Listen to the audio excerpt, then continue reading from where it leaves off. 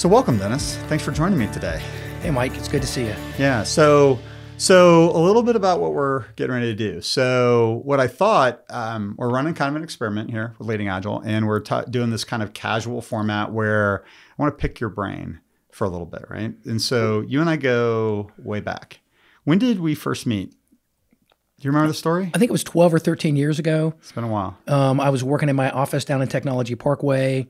David Anderson had been working with an APLN. Yeah, I was on the board with him at APLN. Yeah, and I was doing some methodology work with Microsoft as a contractor. And David had read my stuff, read your stuff, and reached out to both of us and said, you guys should get together. You live like very close, and you're thinking about this in very similar ways. Yeah. I thought that was kind of funny because, back, that was like pre-Leading Agile. And so, when David Anderson sends you an email and says you should know this guy, it's like, okay. That's right. Yeah. I'll go meet this guy. That's right. Talk about project management and things like that. So tell me a little bit about what you were doing before you and I started working together. What's your background? Well, there were a couple of big things I was doing. The fundamental foundational thing I'd been doing for a long time was kind of big project recoveries, going to the organizations that had spent a lot of money, were sort of in a difficult position with projects. I was doing it with Perot, I did it before, and turning big transformational projects around. So how do you get an organization to actually solve the problems you're paying to solve when they've wasted 2/3 of their money and they're 2/3 of the way through the schedule and the thing is a disaster? Mm-hmm. How do you fix it?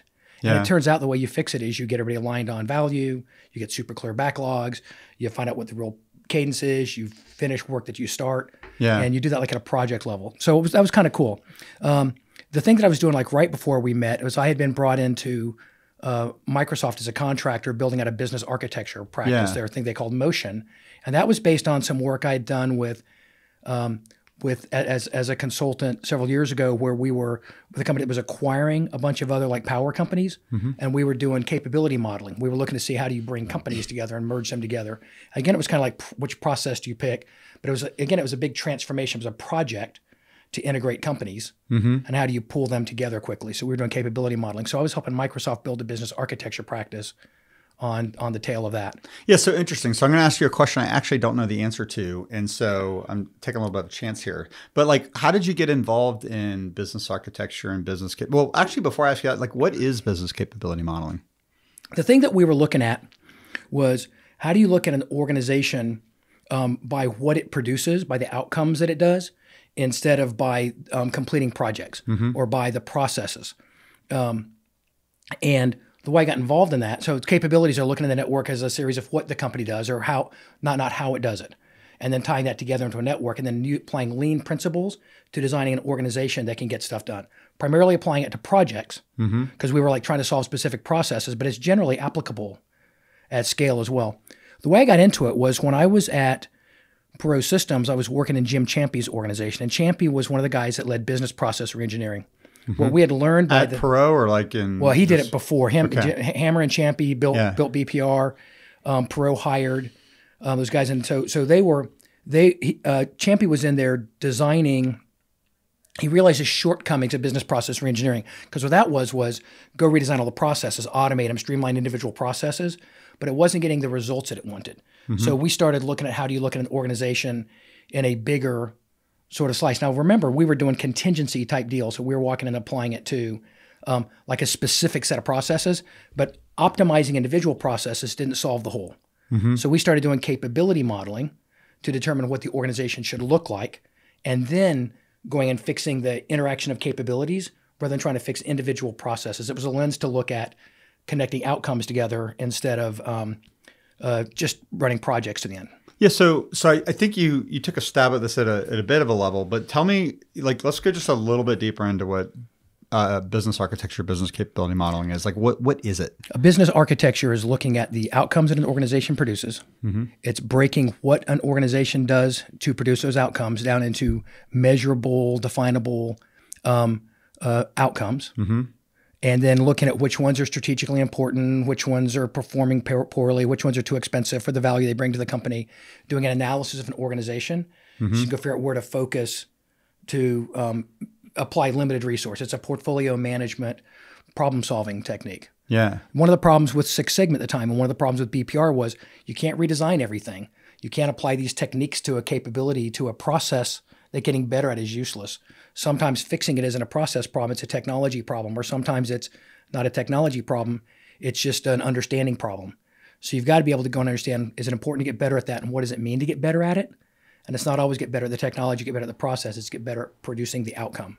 Okay, cool. So also about the time that you and I met, you were doing some work with PMI on the OPM3 initiative. Yeah, Did I get that right? That's right. So there's a reason I'm going to ask you this question, because I'm going to set up the next thing I want to ask you. But tell me a little bit about the OPM3 thing and what you guys were trying to solve there. So OPM3 is looking at an organization, at their organizational project management, portfolio management, program management, OPM3, looking at the capabilities in an organization and trying to determine, based on the problems you're trying to solve in an organization, which capabilities do you have to get better at? It was a business architecture lens and a business analysis lens on top of organizations, but on top of project management, program management, portfolio management organizations. Well, so you actually used a word exactly the way I wanted you to use it, because you and I, for probably the first 3 years we were hanging out and talking about this stuff, we were using the words capability and competency interchangeably, yes, that's right?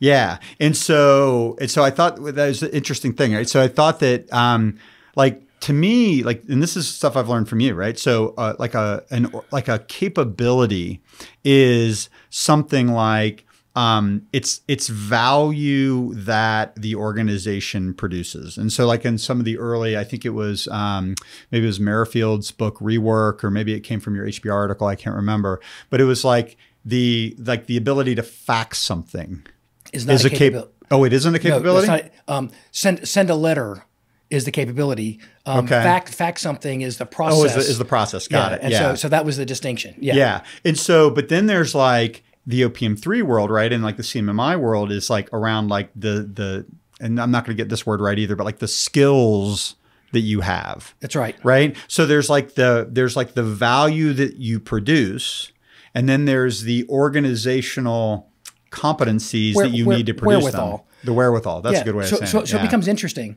Like Six Sigma is about the process, right? And BPR was about the technology. And a lot of the competency models, was about the organization's skills and stuff. All three of them are equally important. But if you're looking at just one in a vacuum, you might not be using the right problem to solve it. So the capability wraps around the layers. Yeah.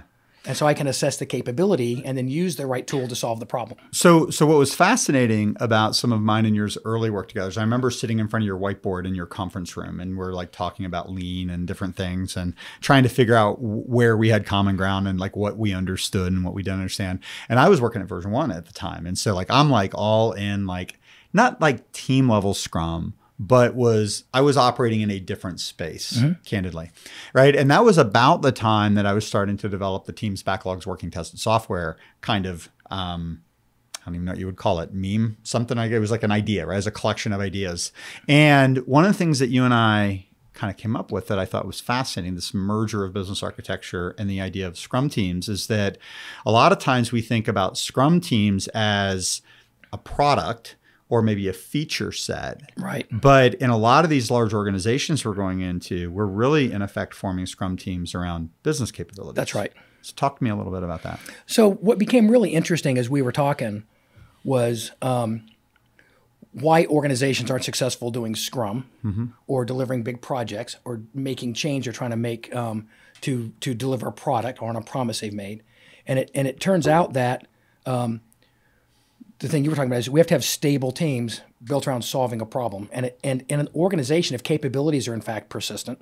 Yeah, because that's the thing in the organization that typically doesn't change. That's right. Projects are transient, processes transient, but the capabilities are things you produce. Probably pretty persistent.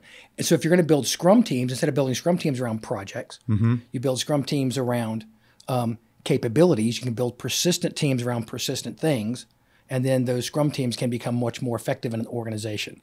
Then you can start to get a clear backlog to them. The problem of orchestration between capabilities becomes a problem of orchestration of backlogs between teams. Yeah. Right? And then you start to measure some of the lean stuff that we were doing at the time from some of the Kanban and some of the learning that we were doing in that area, was then you learn to measure them so you can orchestrate the dependencies, you can produce clearer throughput.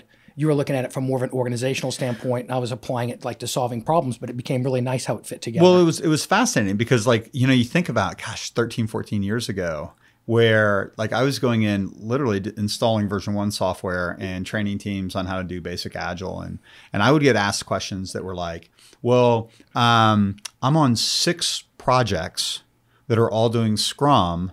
Like, how do I go to 6 daily stand-up meetings? How do I do 6 reviews and retrospectives?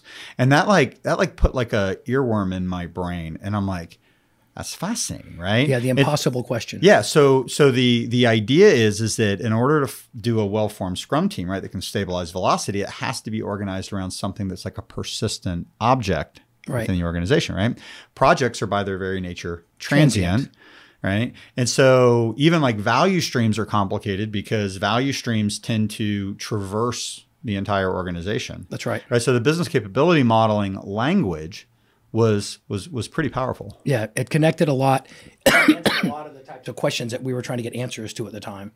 Because I really wasn't coming at it from a Scrum standpoint. Yeah. You weren't. That wasn't you're more of a lean, doing some of the, what was the, critical chain project management, critical things chain like that. project management. Yeah. And I was trying to create stable capabilities so I could do buffers. So I was trying to manage dependencies between capabilities in a project that we were delivering, right? And so I would use that stable metaphor. If I can deliver this, and then I can deliver this, and I can figure out how big the gap is in between, I can, get the gains and not lose not lose when I have the problems, right? So how do I build a critical chain project plan to deliver?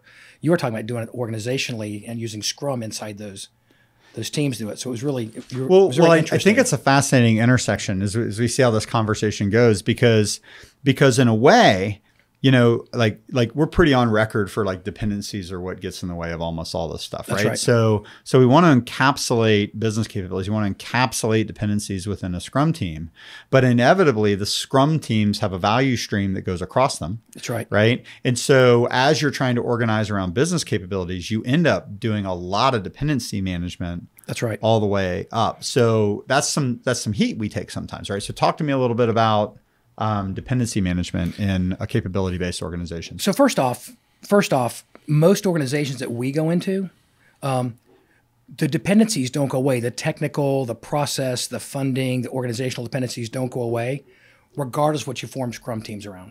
Regardless what teams you form, there's going to be dependencies between them to deliver anything. Yeah, so it's kind of like you pick your poison. You organize around products, you got dependencies between projects. You organize around projects, you got dependencies between business capabilities. Yeah, and we find out now that we've got dependencies between compliance, and we've got dependencies with distribution and supply chain type stuff. We've got dependencies with marketing and how we're going to communicate things. What's interesting is unless you form around capabilities, it's really hard to get a tight lens to analyze all those together if we're going to manage it. But one of the things that we talked about is where do you want your complexity to lie? Where can I put the complexity so I can manage it?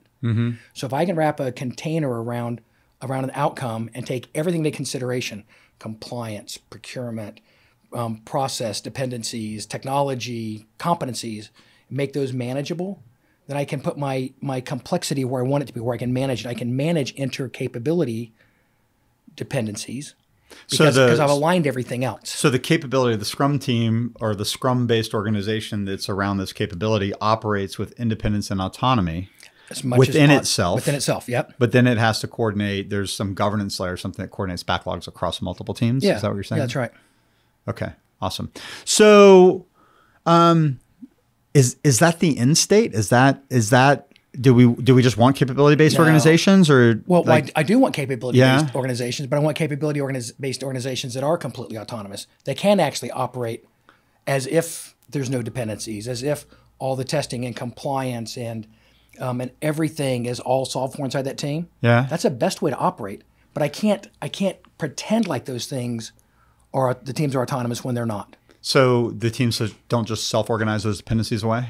There's not a Scrum Master that I've met yet at one of our big pharmaceutical clients that can go change the human factors compliance rules with the FDA. Yeah, got it. Right? Yeah. Now that's just a stupid example, but it's everywhere. everywhere. Well, I was trying to be a little funny, right? Because that's one of the things that we talk about. It's like to move to this kind of organization and to deal with dependencies is often beyond the purview of a Scrum team or an organization, and it goes all the way up to the top, right? So there has to be some intentionality around how that's designed. Yeah, and it's in every layer there. I was reading recently Joshua talking about Karevsky? Yeah. Yeah. Okay. Starting with Scrum and not technology. is a failure mode that he sees. And I think he's probably kind of right if you really do start with Scrum not caring about technology.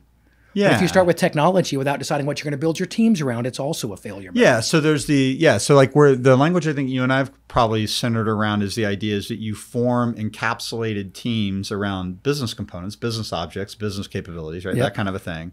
And the people and the process and the technology should all be encapsulated and aligned within that and That's aligned, right? The problem is when we have technology dependencies between different parts of the organization That's that right. go unmanaged, right? That's right. Okay, so that actually kind of begs the next question. So one of the things that you and I have been talking about for a long time is the difference between a system of delivery and a system of transformation. So talk to me a little bit about what those two things are and how they're different. Okay. There's this concept of working on the system versus working in the system. So let's talk about the system of delivery. I'm working in the system. There's work I've got to get completed to deliver to a customer. There's things to get orchestrated. Things have to get signed off on. The customer has to pay for them. We're actually producing the product. We're producing the products. There's a system of delivery, and there's orchestration and dependencies and meaning that has to be made clear So in like the system of delivery. like a PMI-driven, PMBOK-based organization, that's a system of delivery. System of delivery. SAFe would be a system of delivery? SAFe defines a reference architecture for a system of delivery. System of delivery. BLAST, Discipline, Agile Delivery, all systems Absolutely. of delivery? Yep. Okay, cool. Yep. So what's the problem with just saying, okay, let's just do the system of delivery? In order for any of the systems of delivery to work, well, there's two major problems. The first one is in order for any of them to work, the conditions have to exist in the organization that take place, which means there's change you have to do to the organization. I'm going and saying we're going to train and implement SAFe when I have too many dependencies, or I don't have all the right players involved, or I have constraints, or if the problem I'm solving is a different problem than the one that SAFe solves for. SAFe in and of itself isn't sufficient. I have to be able to make the change to the organization. So hence the system of transformation. How do I get the buy-in from the organization? How do I script the changes I have to make to the organization to get to that end state to make it work? So what you're saying is that I'm going to try to connect the two concepts together. So a system of delivery is basically all the processes and rules and frameworks necessary to deliver the work, to work in the product delivery organization. That's right. But to tie back to the business architecture thing, I would suggest that each system of delivery kind of implies a business architecture, right? It implies encapsulated teams. It implies minimal dependency orchestration between teams. That's right. Things like that, a certain right? set of competencies. I have technical competencies, whatever. So all those layers all have to exist at a certain level for that model, that reference architecture to work. So what we've seen, right, over the last 10 years of working together is that people are installing systems of deliveries on top of business architectures that are incongruent with those systems of delivery. That's exactly so do you agree with that? Yep. Okay, That's cool. exactly right. So therefore, system of transformation. System of transformation is understanding what the business architecture needs to be instantiated as in order for the targeted system delivery to work. It's really interesting. It then becomes, what can I actually do today? What compensating controls do I need to be managing today until I can shift the organization to where it needs to get to? So let's talk about that idea. That's a great word. I was actually thinking about that word, compensating controls, because that's something that I think Chris Beal coined for us, right?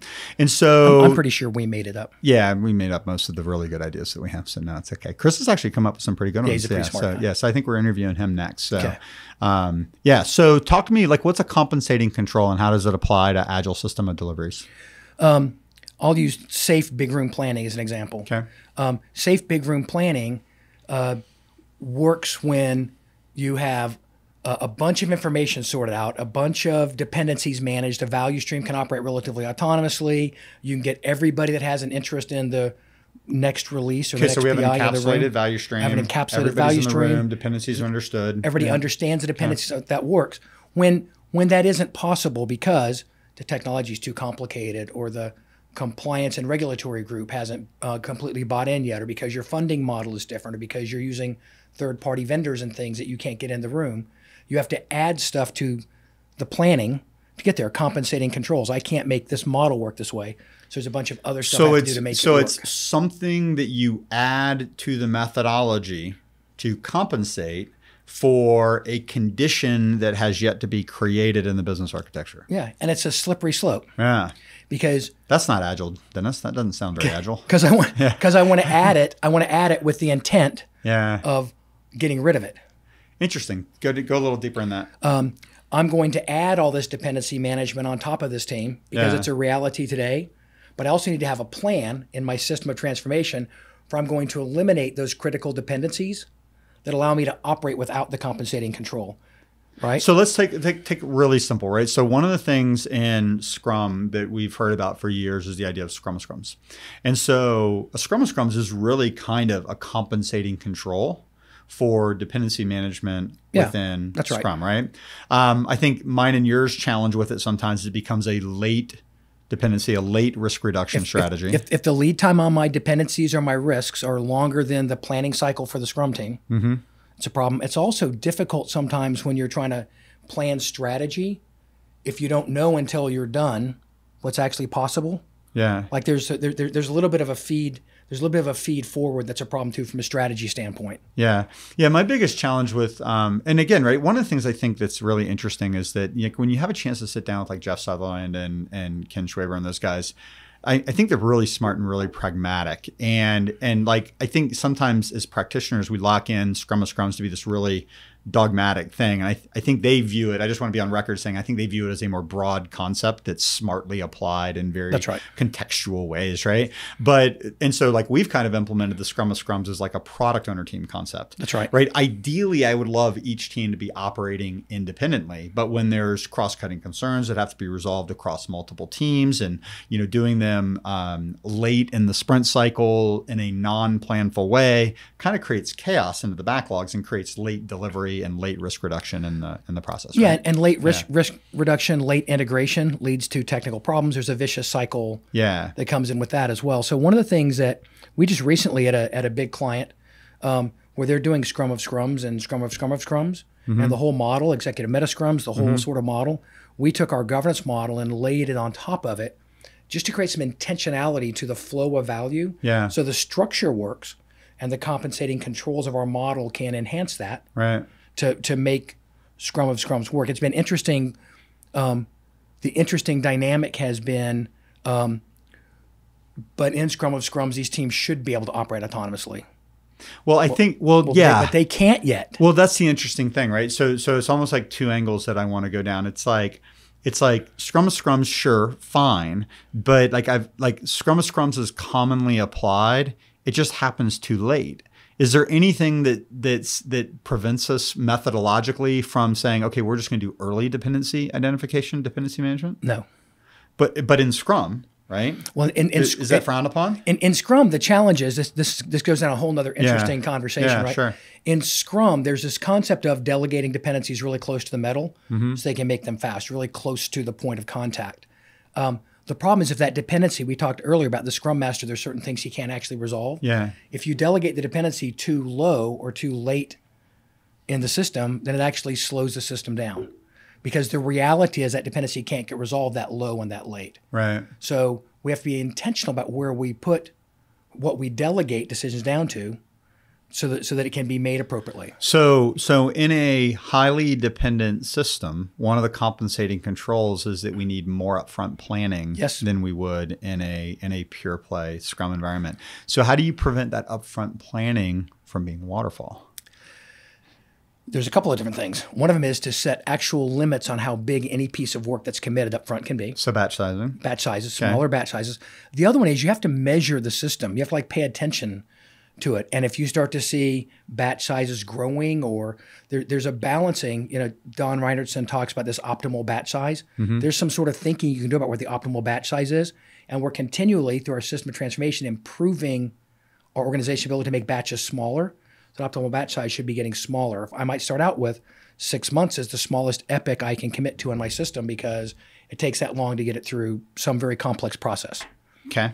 I want to get down to where in the future that's 3 months. I need to put together a plan to do that and change the rule around how big the batch size is. So we understand that Scrum teams are formed around the business architecture. Yep. The business architecture initially has dependencies between them, which prevent us from oftentimes doing pure play Scrum or even pure play Safe. Almost inevitably in every place that we go Almost today, that happens. Of any non-trivial size, right? That's right. So I'm sure there's some small shops and small departments where that's not as big a deal, or even like right? a website in a big company. But, Sure. but most of the high value things we're Enterprise level transformation, there are going to be large scale dependencies, Yep, right? that's right. Manufacturing companies, pharmaceutical companies, large financial services companies, That's things right. like that, product companies. Yeah. Okay. So a compensating control is in place in order to be able to deal with those dependencies, more forward planning. We don't really want them. It's not as agile as we'd like to be, but we're going to put in a compensating control to deal with those dependencies. Now, within that context, right, talk to me a little bit about what a system of transformation looks like, right? So how are we untangling that? And then also like managing the process of untangling that. Because I think there's a lot of fear that if you put in these compensating controls, they'll never get undone. That they'll never get undone, right? And it'll stop us. Well, and that is the risk. You know, in a lot of organizations that we go into, our base camp one, we talk about base camp one, let's create a stable team. So hold that thought, right? So you forked it. So let's explain to everybody what a base camp is. So a base camp is an interim step on the way to an end goal. Okay, so we know where we want to be. We know how agile we want to be. We know how agile we want to be based on how that capability has to perform relevant to the market. Yeah. So we can move at the speed of market. Okay. We can move at the speed that our customers and our market needs us to, so we can be competitive. Okay. So now how fast we need to be. We know what conditions have to exist for us to operate there. Okay. If those conditions exist, just start doing it. But in very few organizations that we go into, does everything have the actual ability to operate at the speed that it needs to today? Mm-hmm. As a matter of fact, most people, because the stuff is not well managed, they're operating as sort of a heroic, chaotic, superhero sort of model of getting work done. Mm-hmm. So what we talk a lot about is let's create stability in the organization and let's balance WIP to the organization as it exists today. Okay. We can do that really, really quickly, and throughput goes up, quality improves, clarity improves, trust improves. There's a lot of positive things that come from that. Stabilize backlog or teams, get backlogs in order. Stabilize the backlog. Yeah. Or manage dependencies where they are. Yeah, yep. Sure. Yeah. Then we start to look at where can we economically improve? What's the next most important capability or type of work that we're doing that needs to get done faster? And we'll start to decompose it into smaller pieces of work, so smaller batches pretty quickly. We'll start to do the technical things that allow us to get faster feedback, but still at a relatively big chunk. But we'll start to, base camp 2 is smaller batch size. But we're still operating within organizational constraints, architectural dependencies, some competency limitations, right? Yeah. Base camp 3 is where we start to remove those things that are not the process that we're running or the way we break work down, but they're architectural or organizational or compliance or contractual types of things that stop us. We've got to break those dependencies so we can encapsulate a value stream and have that value stream move at the pace that it needs to be competitive. Okay. Right? So there's like an inevitable ordering of that. The risk is a lot of times we get into organizations, we get to base camp 1 and start to get to base camp 2, and it's so much better than it used to be that they forget how fast they have to move to go be successful in the market because they're so much faster than they were. Right. So there's this the risk of incremental stuff is it's reality. Well, there's like two places my brain forked while you were talking about that. So like the first one that I kind of wanted to say was it was fascinating, because when we initially rebranded our website like 8-9 years ago or something, we came up with this kind of like hiking outdoors metaphor, things like that. And so you and I were sitting at my conference table one time and we were using the word phases to describe phase of the project. And you're like, Mike, this word phase is overloaded. We're confusing our clients. I don't know if it's a phase of the engagement or if it was a phase of... Is it a phase of the system of delivery or a phase of the system of transformation? Yeah. So as I recall, and there's some risk that I might be making this story a little bit more dramatic than it was. But like, I remember getting annoyed because I'm like, screw that, right? It's just, it is what it is and it's clear and people need to get over it and stuff. And I think I went and ran 30 minutes you on said the treadmill. You excused yourself. And I'm pretty sure I came back with a vodka martini. I'm not 100% sure. I think that's also likely. But then I came back and went base camps, right? Because that kind of implied that you're going to make it to a known state. And you're going to acclimate for a little bit. And then you're going to make it to the next known state and you're going to acclimate for a little bit. And then we started going down the language about expeditions. Yeah, that was the next one. Once we had base camps, then I remember the debate being, is an expedition the trip itself or is it the group of people that make the trip? And we understand now that it's a group of people that make the trip. It can actually technically be either, but we decided to say, okay, it's a group of people that make the trip, and then we call it like a trek, right? So we're like, we're being brand consistent across this thing. So it's actually kind of interesting when we go into a client, they're using the expedition base camp metaphor. I think that's fairly powerful. The other place that my brain went that was interesting is you talk about value streams and organizing around value streams. I think one of the things, and I'd love you to comment on this, that we're seeing in some of the large clients is that it's almost impossible to organize around value streams when they first start. Yes. Because all of the value streams intersect through the same capabilities. That's right. And so one of the patterns that we've been observing is that you organize around business capabilities first, right? Because that's actually easier to untangle. That's right. Then you orchestrate the value streams across the business capabilities, understand where your constraints are. What's cool about it, right? This is that's starting to emerge from our work is that once you do that, you see where there's overlap, you see where there's redundancy, you start to see things that go together. That's right. You can actually reorganize and group business capabilities that tend to work most often together into value streams. Yeah. So it's fascinating, right? So the industry is saying organize around value streams, but there's actually intermediate states necessary to get the shared cognition across the organization to make that happen, right? It's fascinating. Yeah, right? And it's absolutely correct. We need totally autonomous teams. Totally agree. We'd love them to be organized into value streams. Love it. Yeah. It isn't that easy yet. Yeah. So what is it going to take for us to get there? But it's really interesting, coming with an architecture background, looking at we're going to refactor the architecture at some point. Like we know between Basecamp 2 and Basecamp 4, if we get there, that we're going to have to re-architect the design of the teams, the design of the orchestration. We're going to obviate the need for some of the managing of dependencies, some of the forward planning, because we're going to make us able to operate more tightly.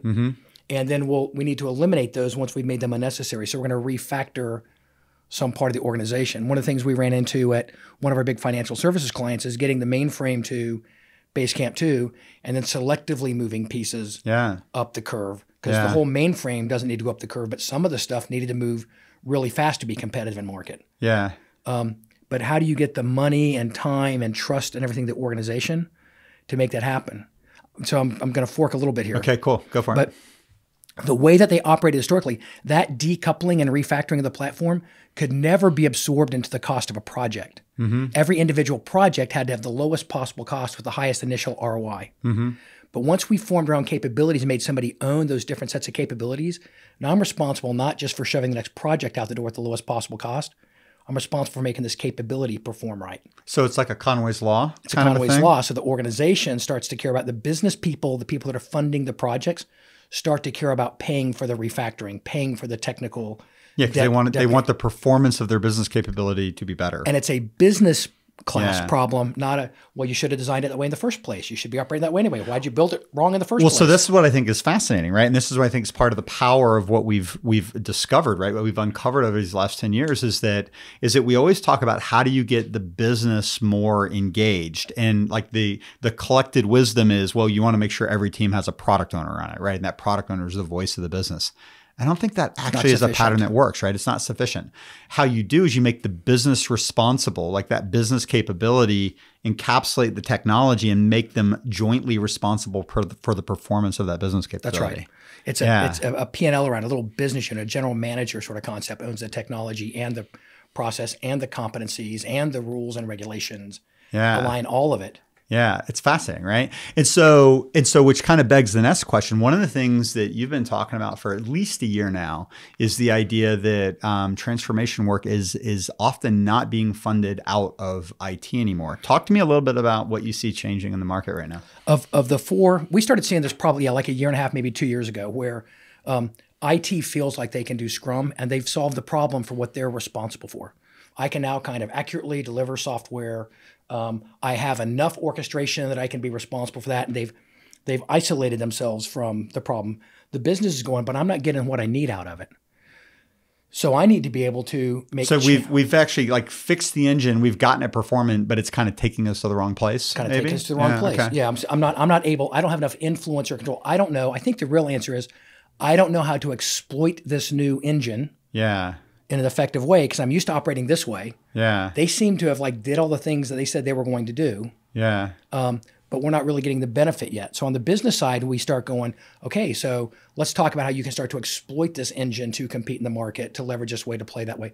Let's start to talk about how you can build trust with IT, so you're not funding technical debt that clogs you up next year, right? And how you become responsible for owning that. So the business now, and three of my four clients are all being funded specifically from the business side to take advantage of the technology delivery. Well, this is an important topic because one of the questions that I get asked out speaking at Agile conferences is, how do we get the business to be engaged, right? So you've got several clients where the business is engaged. Maybe the question I want to ask you is, how do you keep them engaged? What do they care about? What's valuable to the business? Yeah. So the challenge has been, and probably still continues to be, flipping the conversation from how good are we at lead time or scrums or defects and stuff like that to how many dollars are we getting back into the company? How many customers are we retaining? How cost effectively are we solving? Becomes a capability outcome conversation rather than a technology conversation. But until we got the organization sort of stable, it didn't matter. You couldn't deliver on a capability outcome conversation. So there's a chicken and the egg problem. It's like, and this is like a little bit of the debate that we've had over the last couple of years with Scott Selhorst and you. It's like product people show up and they're like, well, we have to make sure that we understand our customers and we understand personas and we understand what the market wants and all this different stuff. And then on our side, like our historical side is Leading Agile, we're like, but you can't produce anything. So what does it matter? It doesn't matter, right? Right. So it's like, on the one hand, you almost have to like unlock the system so it's capable of producing something. Yeah. And then you've got to figure out how to exploit that system to be able to advance your product and market in a way that the customer will buy. Yeah. I have no ability to learn anything and adapt because my delivery system is so locked in. My 18-month roadmaps are locked down and there's no way to learn and pivot. We've now fixed that. The business doesn't really know how to leverage it yet. They're still trying to shove giant things in or they just don't know how to, the collaboration is not there. So we're fixing that on the business side in a lot of our organizations now. What becomes really interesting about it is that it's a much healthier conversation. Conversations that used to be really threatening. Okay, you're not going to get everything you asked for in the time frame you want it.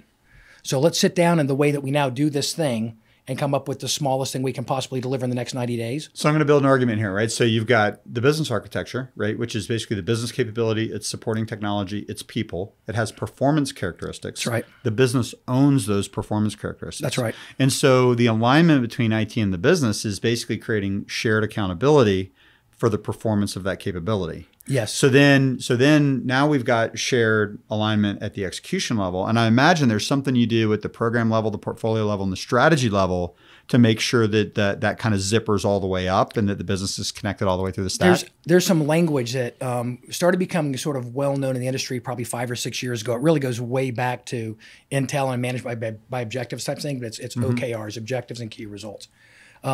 It was a fascinatingly failure sort of thing when you did it. The organization couldn't respond. So it's not the right place to start. But once you get the system working, it's probably necessary to create clarity up and down the stack, to align everybody, to align all those different interests around outcomes. You've got to make those be very explicit. So it's interesting. It's like the technology problem, just now a step further removed. It's not that we don't want to start with technology. It's until I have stable teams that can build a backlog, I can't take advantage of good technology. Good technology is absolutely critical and key to be successful. And I got good process, got some pretty good alignment around technology. Now I've got to be able to point it at the right thing. And in reality, it's nowhere near that linear. It's like layers upon layers. Well, I was going to say, because when we initially kind of started talking about the Basecamp model, right? Yeah. We have Basecamp 1, 2, and we talked about the idea of stabilize the system, reduce batch size, break dependencies, invest in capability-based teams, right? Innovate, right? Those kinds of things. But what we've kind of learned is that while you're stabilizing the system, there's things that you need to be doing to to start developing conceptual shared understanding on the product side. That's right. There's technology things that you have to be laying down. That's right. Because as soon as you stabilize the system, in order to reduce batch size, you're going to have to start dealing with release management. You're going to start having to break product ideas up into smaller pieces, right? That kind of a thing. And you can't do it across an entire enterprise. It makes sense to invest and move this 10% of your organization, because that's where you really have to be fast to compete in the market. That's where the expedition idea came in, right? That's the expedition idea. Let's take this slice, and then here's its journey. And its journey is going to be a little bit different than this slice's journey. And this one's not economically even viable to go past So it's going to Basecamp sit 2 at right now. Basecamp 1 or 2, yeah. Yeah. So that's that. That's all system of transformation type stuff. So talk to me a little bit about like how do you create shared cognition across a client organization to get everybody with their head around how do you incrementally and iteratively transform this enterprise? Like what are some of the things you do? That's a ton of the power of just the language of if we can get agreement on capabilities or products or the things we're going to form the organization around. And then we have our quadrants and we can talk about where does it actually need to live to be competitive in the market? And then we can talk about what are the constraints that exist there. The organization, like in our 2-day or define the end state sort of workshops, 6-8 week sort of work out there, we can get an organization across the board to kind of go, oh, you know what? We're actually operating at 0. We probably need to be at 3. Here's the things that block us from getting to 3. Here's a path from the scripts to get us there. You can build a pretty clear plan to help the organization move. And then you can sit there and go, and of all 100 things in your organization, these are the 10 next most important ones to move. And we'll move these other 90 to Basecamp 1 because we can kind of do that in a scripted way. The understanding, the simplification of the metaphor of the whole model allows us to get a lot of buy-in from the organization. So we do something that I think is fairly controversial in our industry right now, right? So we'll take a big organization, we'll break it up into smaller pieces called expeditions, right? We'll run them through these intermediate states called base camps. Yep. The base camps will have intermediate outcomes. That's right. That we can start to measure progress towards. What we found is that there's kind of a standard set of activities and kinds of things that have to be done on every engagement to move an organization forward. It starts to look a whole lot like a Gantt chart. So talk to me a little bit about why isn't that more emergent in practice? Well, I think there's a couple of parts to why it's not emergent. The first one is there's just some physics to how organizations work and how organizational dynamics and where people are. There's another part of it that's important to intuitively figure out how to navigate that very complex script from where you are to where you're going to go takes a genius with 100 years of experience that could do like a very tailored path through that. So you're saying 1,000 people self-organizing are not going to just randomly come up with that approach? They're not going to come up with that approach. So what we do is we go, there may be some inefficiencies for these two teams to go through our scripted sort of path. There may be some inefficiencies, and maybe we can do something for those to make them move a little bit faster.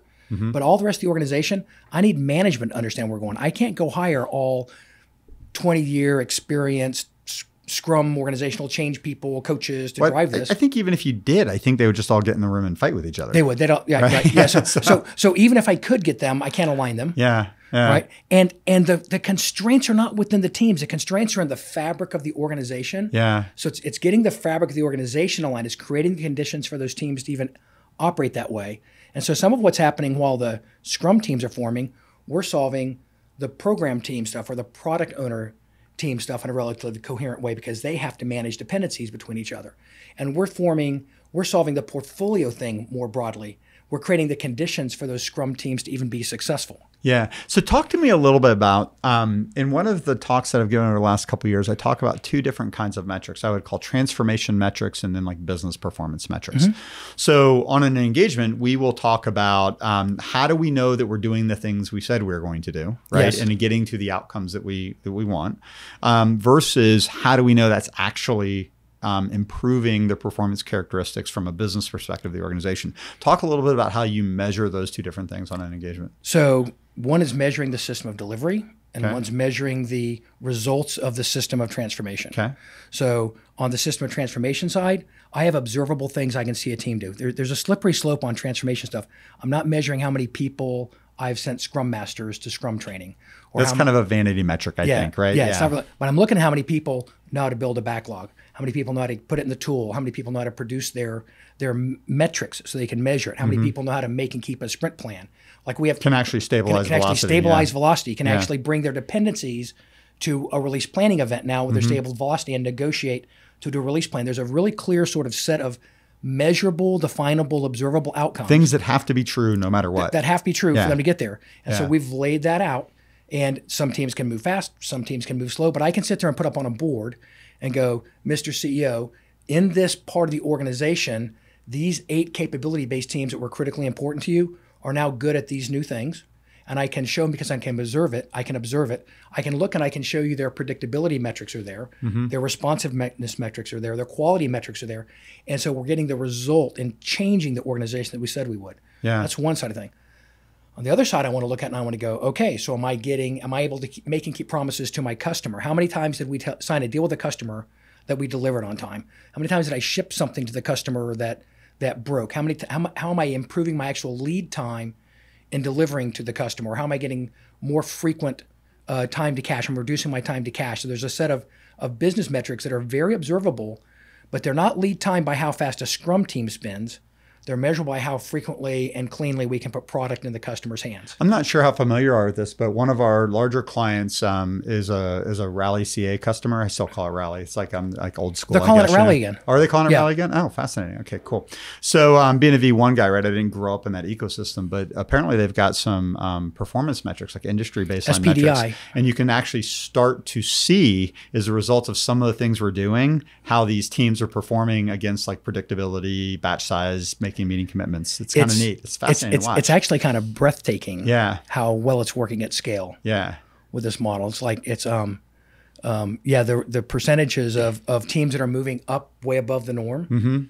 It's extraordinary. Yeah, so it's interesting, right? It's like if we can stop being so myopic and say that everything has to be emergent, just teach people Scrum, let them self-organize, right? If we can get our head out of that world and recognize that we're basically re-architecting a system so teams can operate independently, but the performance characteristics, the architecture of that organization is not emergent, right? That can actually be designed very thoughtfully to create a performant enterprise, right? It's pretty cool. Yeah, it should be. Yeah. Yeah. Awesome. Okay. So let's talk a little bit. We had a fascinating conversation. So this is like totally like hot off the presses.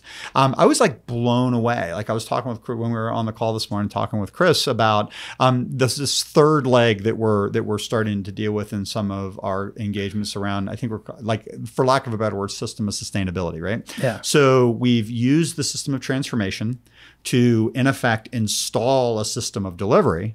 But we also know that to some degree, that organization is going to be dynamic and continue to improve, right? So as strategy changes, different business capabilities are going to light up in different ways. That's right. As you've reorganized capabilities into value streams, right? The performance of those value streams are going to ebb and flow as you deal with constraints in different parts of the organization. Right? As your understanding of how you're going to be competitive in the market changes, you're going to want to light up different capabilities. Yeah. The performance characteristics and it's fascinating, right? So it's like if you think about it, it's not only insufficient to put in a system of delivery, right? You have to understand how you're going to put it in, and then you have to understand how is it going to evolve, because it's not going to be static over time. So talk to me a little bit about your thoughts, because I think this is the future of like a truly adaptive agile enterprise. Yeah, there's some of the language that's been very interesting to me is if a Scrum Master's job is to protect the organization from management so the Scrum team can be effective. Yeah, we've probably already failed. Eventually management is going to win. Yeah, they are, right? For sure. So part of building a sustainable system is getting management to understand how to exploit and leverage the system, getting business to want to use IT in this new model to get outcomes they couldn't get before. Sure. There's a ton of, first off, just teaching, creating awareness and a desire on the part of the people that sometimes fight with the system today, that they want this new system to exist. So that's probably an ongoing part of sustainability, is getting management leadership to want to follow it. There's an important aspect then, which is how do we then measure our performance of how the system's working, so we can identify where it's slipping or where it's changing, where the need is changing. How do we go and look at the performance characteristics and measure it? So I need the ability to look at my organization, understand where it's not performant, but not at the individual process level. We had an interesting conversation this morning about BPR versus Six Sigma versus some of the competency-based things. Yeah. They were looking at in a micro lens, because organizations weren't designed in a way they could look at it in a macro lens. So when you start to get these things pulled together relatively autonomously, start to understand the network, start to really leverage the business architecture, all the things those guys were doing were probably useful, but because the organization wasn't set up to exploit it, So I'm going to go down a rabbit hole for just a moment, right? Give me a minute or two on this. And I'm going to speak something into the universe that I think is like super important. So, I do a bunch of University of Florida guy, right? Yep. And so just for the record, Dennis is a Florida State guy, right? So there's a day, a year, we don't like each other. I've learned to respect Mike regardless. Yeah, I appreciate that. I mean, it goes both ways. So I'm a University of Florida guy. And so I do volunteer work down there and work a lot with the College of Industrial and Systems Engineering. And what I think is fascinating is a lot of these industrial and systems engineers, when they go through their internships and they get their early jobs, they're looking at like how to process improve something small. And then they process improve something big, right? And then they might have like an overall process improvement kind of a thing. But I think there's an interesting frontier around taking the discipline of industrial and systems engineering and applying it to software organizations. Like, what does the software factory look like per se, right? How do you re-engineer it? How do you optimize the plant floor when the plant floor are thousands of people sitting in cubes looking at computers? And it's essentially invisible if you don't have a way to understand it. Yeah, right? Yeah, sure. That's exactly right. And so this is why that business architecture lens to me has always been important. Yeah. You got to have a way to look at it. But then you have to teach management. This is about what does good performance look like in a big organization today?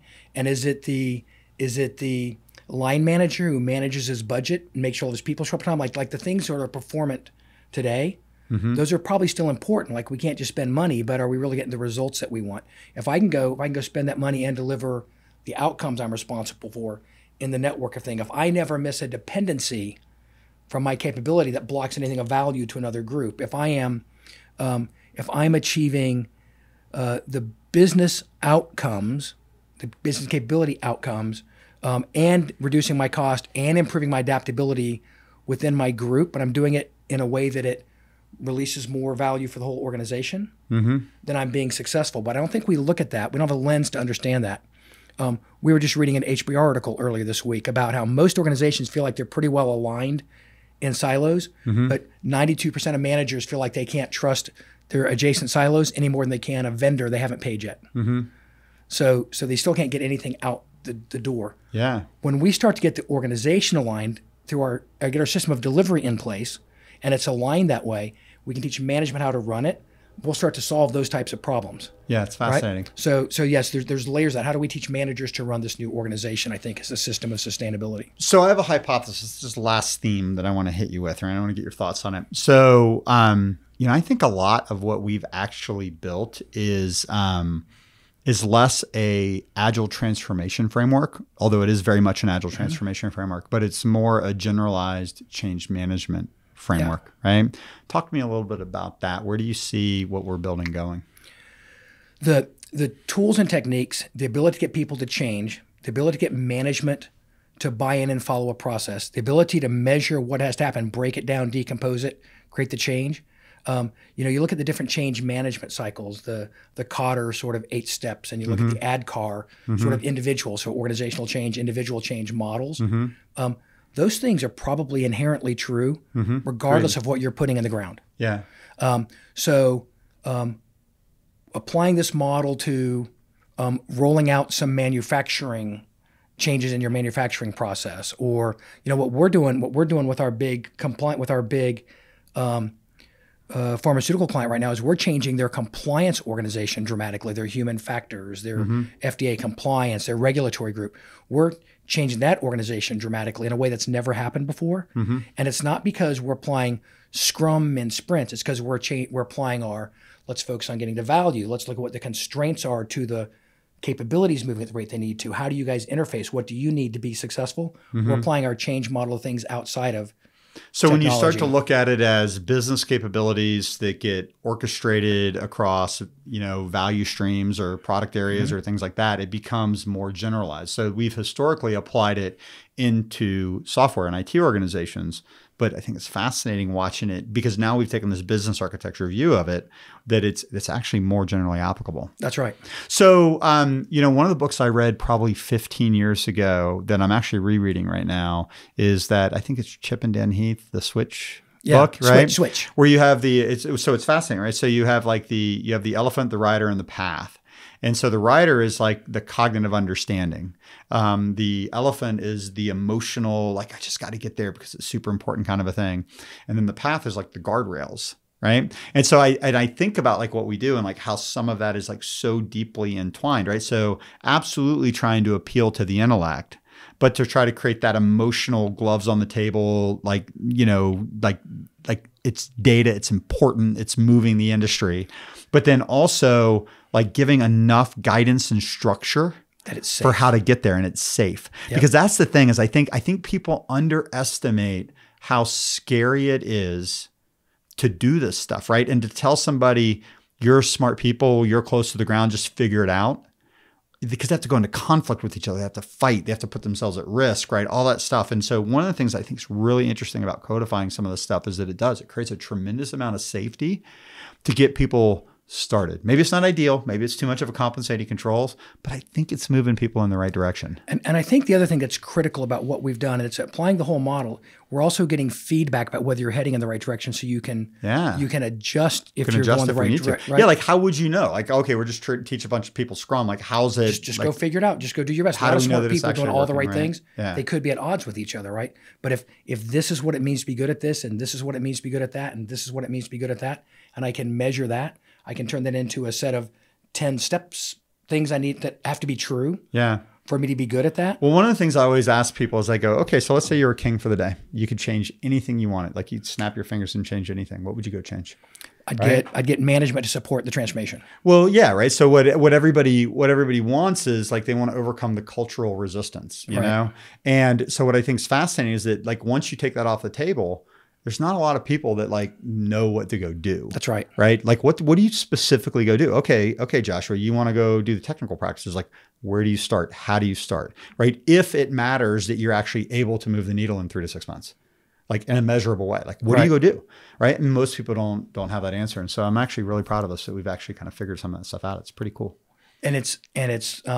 And while we're still learning, it's working pretty well. Yeah, for sure. Well, thanks for joining me, Dennis. This is an awesome conversation. Well, thanks for having me. It's great to see you.